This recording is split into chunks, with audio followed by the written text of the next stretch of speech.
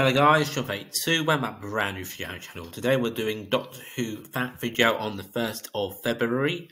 So this is the 1st of February, the last of the winter months. The first day of the last of the winter months. And we have the Daleks. This is episode 11, all in all, The Rescue, 1st of February 1964.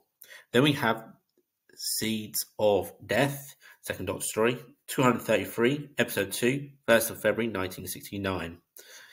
Then we have The Ark in Space, 387, excuse me. Ark in Space, sorry, that was a sneeze. 387, part 2, 1st of February 1975. Then we have Kinder, 562, part 1, 1st of February 1982. Then we have Mordred Undead, 588, part 1, 1st of February 1983. Then we have a K9 story, which is the last one, which is Scandinavia. I think this is where it was published first.